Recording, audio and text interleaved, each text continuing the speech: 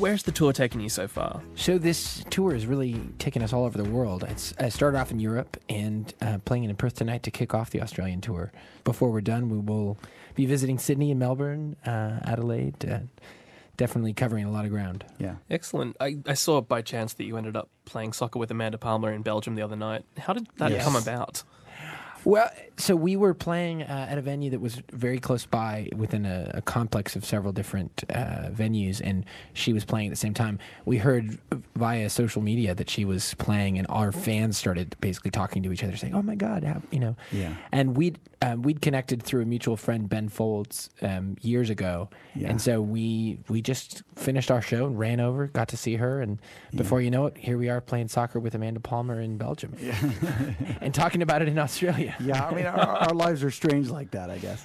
I mean, one of the great things about touring is, the surprises, the unexpected experiences, whether it's, visiting a city for the first time, or, seeing a crowd that's, especially amazing, or seeing, people that you respect like Amanda.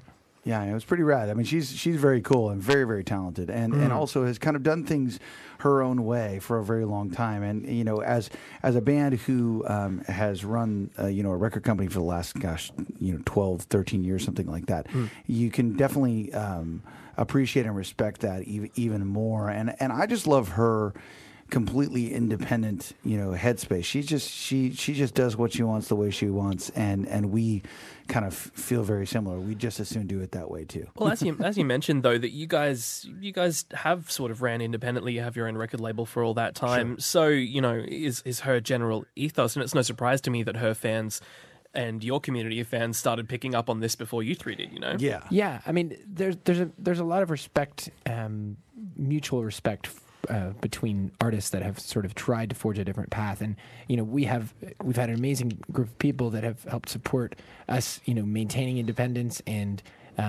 one of those large group is the fans themselves, when we first started the label on our third record, there were so many unknowns, but one thing we did know was that we had that direct connection with the fans through an online presence and a strong community online. And, being able to come back year after year and tour is really, in large part, credit to that direct connection. Yeah, and I mean, the Australian fans play a huge part in that. I mean, we've toured more as an independent act here in Australia than we ever did on those first couple records that we were on a major. I mean, we've done way more shows and had way more opportunities to kind of connect with people and so on. And it's in no small part because of things like social media before there was such a thing, just on the internet as a whole. So it's pretty fantastic to be an independent band in 2017. Well, I mean, when you guys came out for the 2012 tour, it was the first time you'd been out in a little while, and I do remember you saying, we'll come back if you come back. Is it that kind of turnout that encourages you and makes it financially viable to do that kind of touring? Well, I wouldn't even say that too. It's just. I mean, obviously, the turnout matters. Yeah. But I think we like to be very upfront with our fans about that. It's a two-way street. I think some artists maybe you forget, right? This happens not as a. It's not something I own. It's not something I get to have the corner on the market of. Like, this is a choice people are making. Thousands of people are making the choice to put me in this position. And if I don't, live up to their needs, to their, what they're looking for, then it'll go away.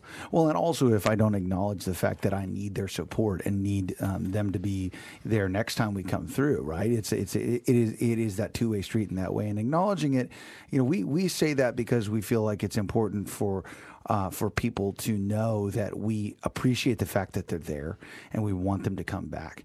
And so that acknowledgement of saying, hey guys, here's how this works. If you will come back, we can come back. So please, join us next time. We hope you had a great time. I think that is more important now than it has ever been, because technology is making it easier and easier to be a passive music fan, right? And streaming services and radio plays, just they don't really pay the bills the way they might have for a lot of people 20 years ago, right? And so it's important to say to fans, look, our relationship is important. Our physical relationship, the fact that you bought a T-shirt or you actually bought an album rather than just streaming it, or that you bought a ticket, or you made the effort to show up early in the morning at a radio station we were at and wanted to say hello and get an autograph. Those things become more important now than they've ever been, because it's the difference between us getting to do this as a job and us getting to do this as a second hobby. job. Yeah, exactly. And so that's important. Speaking of that kind of fan support, obviously you can't make it everywhere, but what do you think of the Bring Hanson to Newcastle campaign that's been going on? I really want that to come to fruition. Yes, we exactly.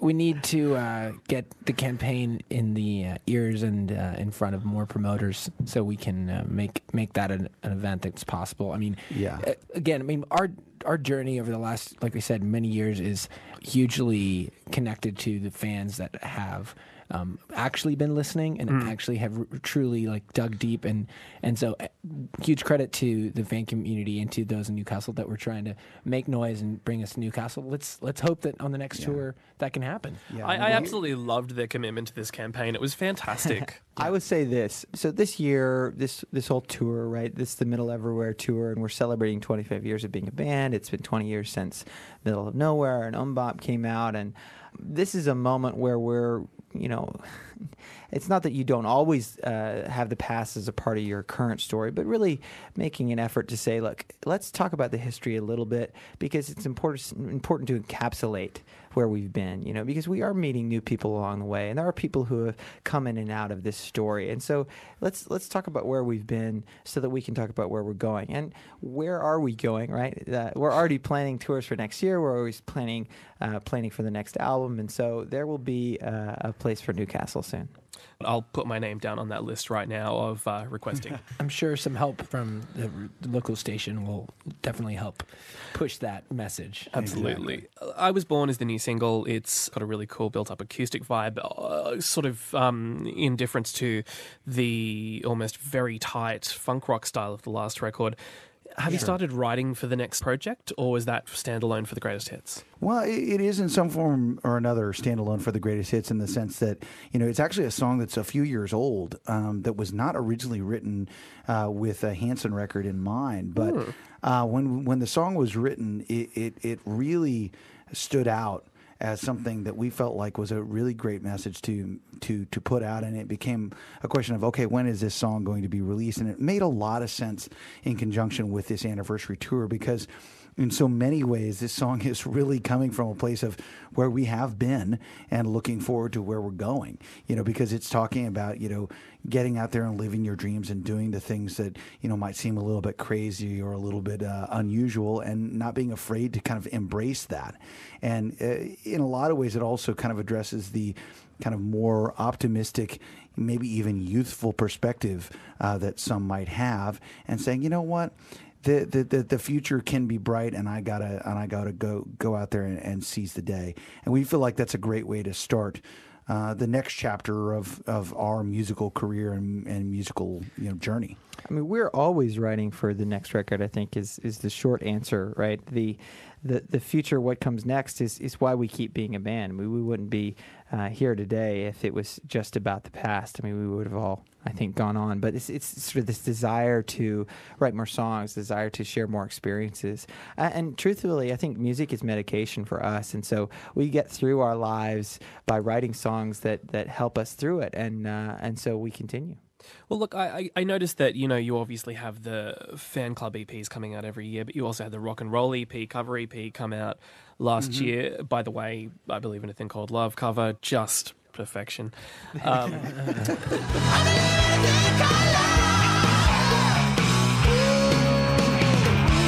Having your own studio complex with the label and everything, does it sort of free you up to play around a bit more and do things you might not do with the pressure of studio time? Yeah, having your own studio is a really key thing. I mean, we started, had our own space, I think, before it was as common as it is now, because, now you can record on a laptop and it actually sounds pretty great. But absolutely, being independent, having a recording studio is really key to the ability to constantly be in a state of creation. And what you were referencing, the fan club community, I mean, we have been creating almost a second career of music for the fan club now for, over a decade. And that's an important part of the story because no matter what's going on, there's always a way to connect with those devout fans and those that have followed us. And so it's important to us to always have a stream of a creative outlet and to be able to continue to focus on being creative all the time. That I think in more and more is the future of being an artist, and not just a musical artist, but any kind of creative brand, because people are thrown so many different things all the time that it's not simply about, hey, here's 12 songs and I hope you like it. It's about having a connection with the artist. Yeah. And it being constant and being more consistent. I mean, one of the things that I think is super important about what we've been able to do over the last, particularly 13 or so years as an indie band is directly that connection of what the fan community means, specifically on the kind of membership side of things, because it allows for us to make music that is specifically for a limited group of people, and for us to kind of have a backbone, shall we say, a backbone of connection with those fans, and to give them things that are special and unique that no one else can get, and really try and maintain that special, unique relationship. Because otherwise, it separates. I guess it separates the girls from the ladies, if you know what I mean, the men from the boys. Yeah. Well, I see it more this way. In a Microsoft world, open source everything, trying to get to as many people as possible. We've chosen to be, Apple, right, and say we're going to have our little store. And we're going to have our way of thinking. And for those who want more, who want something deeper, there's a lot here. But we're not going to sort of try and be everything to everyone. One of the things on top of that you guys also do work on the side is the brewery. When can I import some to Australia? So that's a great question. So we started making beer and putting out our own beer in 2013 with HANSON Brothers Beer Company, and it's pretty exciting because it is actually something that's growing all over the world. I mean, in the U.S., it's thriving, and here in Australia, actually, you guys have amazing microbrews. Yeah, we've got a couple of brew pubs just down the road that have opened up, and they're brilliant. They serve only in-house made stuff. Yeah, exactly. So the short answer is that we are focused on the U.S. right now because local regional beer is really kind of what it's about. We do want to have, we'd love to see HANSON Brothers beer all over the world. And so I think, one of the things that we've seen in our music that has taught us something as we've tried to build the beer deal is it's, authenticity and having a great story that's so much a part of, what you're doing in the first place. And the product itself, of course, has to be great. That's the same way we're approaching the beer is the story of it coming from somewhere, and the authenticity of that beer and the quality. Those are the things that matter. So we're kind of building it authentically. And one of the things, for fans around the world, one of the things we have done is we created a beer and music festival that's in Oklahoma that once a year is kind of a chance for people to make the Mecca trek, to come and experience sort of our corner of the world. And we invite many breweries from all over the U.S. and around the world to come. So if someone's like, man, I'm really curious, maybe make a little, adventure into the U.S., if you haven't gotten it yet, it's third week of May. It's a reason to sort of experience the American beer culture. Everybody needs to take a holiday to see the South in the United States, right? Just one time. Stop in Oklahoma in May. Exactly. The craft beer is a great incentive as well. Yeah. Yes, exactly. We think so. Do you guys run multiple brews or just the hops? Yeah, multiple styles. Mops is sort of the flagship beer that we put out first. Great name, of course.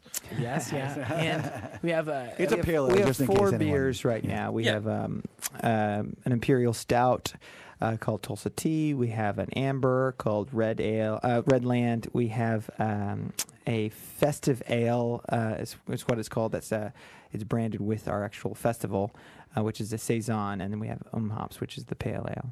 I also love that you know what you're talking about and your hands on. That makes me so happy. You have to, yeah.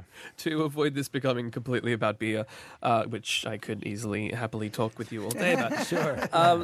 Especially if we all had a pint in our hands. That would be amazing. The film clip to I Was Born is, of course, all of your children. Was it a fun record or was it a stressful day as dads? It was so the new video has all these different faces, young, very very young people, babies down to up to 10 or 12, and then us in it as well. And yes, they're all our children. And the day actually was really great. I mean, I expected it to be more stressful. Yeah, but it was surprisingly good. smooth. So we originally wrote the idea for the video not really thinking about our kids. Ever since the song was written, it seemed like there was a beauty to it, almost a childlike perspective on sort of what you were meant to do and the fearlessness of saying, I was born to be something extraordinary or do something extraordinary. And so we always wanted to have kids, and then as we started talking about the video, it sort of became apparent that the coolest image, I think, to see was not just generic faces of young and old and black and white, but almost to see us through our children. And we started, when I was 6 years old, so seeing my 6-year-old girl, running around in these outfits and things that were hers, and seeing our kids playing instruments, like it kind of represented us over the last 25 years in a way that only our kids could. And it's also, it becomes it's actually us sharing a little bit of our story. And, also the kids already knew the song, so, that was easy. Yeah, exactly. They were like, sweet, I can be in a video? Yeah, it was really amazing to watch each of them and their personalities come through. And I think that was really cool to watch because they were all, in their own way, playing out the roles that were most comfortable to them, whether it was the costume they chose to put on or whether it was they were singing or dancing. And it was a really fun shoot. Well, you'd be pleased to know, usually if my wife sees a film clip before I do of a band I like, she'll be like, hey, look at this, you like this band. But she actually sent me the link going, oh my God, this is awesome, you have to watch this video. And so I thought, well, it must be good, regardless of who it is. Yeah, we like to hear that. Well, yeah, we hope that it has that kind of effect. I think the beauty to me of the video is it is sort of shamelessly optimistic and, it's aspirational.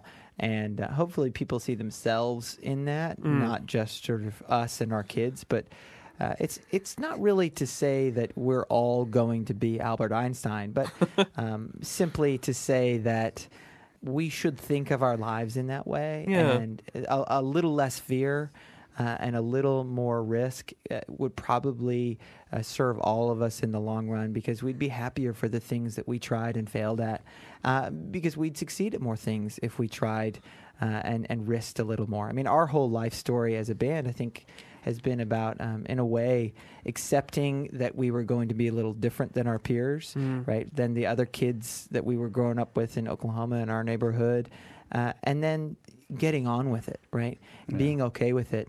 And so, maybe in whatever little bit of wisdom we can pass on, like if there is any, that's our story.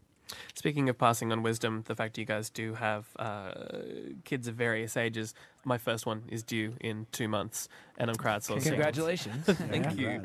Crowdsourcing advice It's all from over. everybody. What's your advice for me? Because at the moment, everything is new and amazing, and he's not even born yet.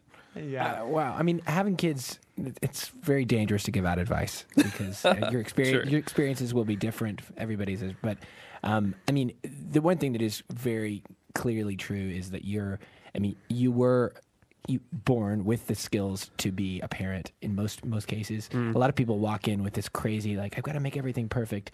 And pretty much you just need to throw that out because it's not going to be perfect. But that, the thing that we got from our parents that I think is probably one of the greatest gifts is we were given a sense of confidence because we were surrounded by somebody that felt like we were important. And I think that's the best. I mean, as a parent, all you can really do is try and instill that sense of, hey, you're actually important to me because I'm going to mess up doing other stuff.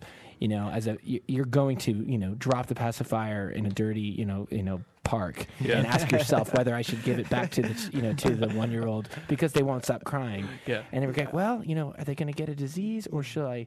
I mean, there's a million Or is it situations, So parenting is not about perfection. It's about kind of making yourself the biggest fan of another person. Well, I think the biggest thing about, and I don't know, my personal experience is it's less hard on the kids and it's more hard on you. Right? You have to come to like the understanding that your life has changed forever, right?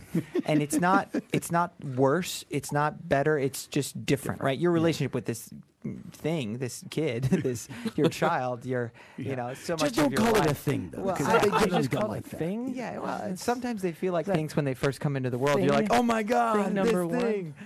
one.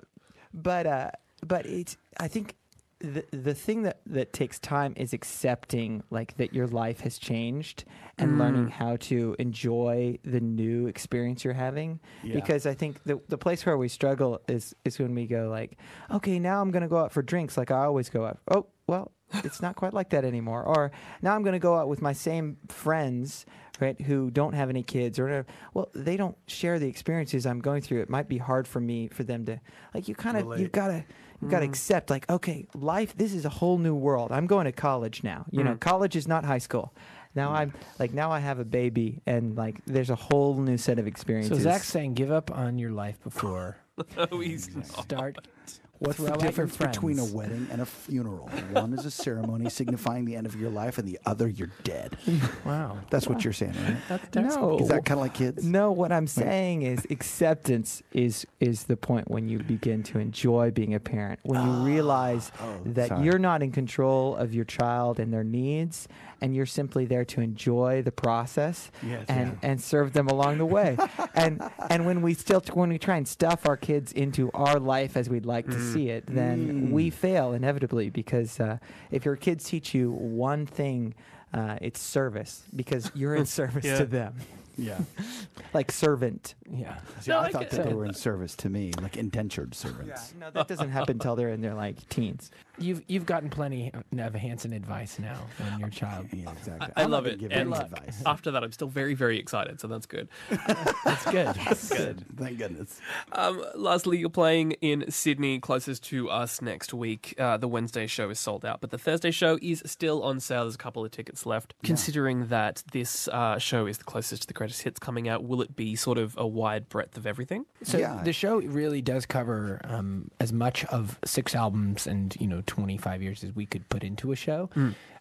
We change it up a little bit, but we definitely have a really cool arc of music that if you come to this show, whether it's your first or your 50th, it really does connect you to a lot of music that's been put out. And I mean, like what we talk about with a concert is part of our job is really to take you away for that, hour or 2 hours.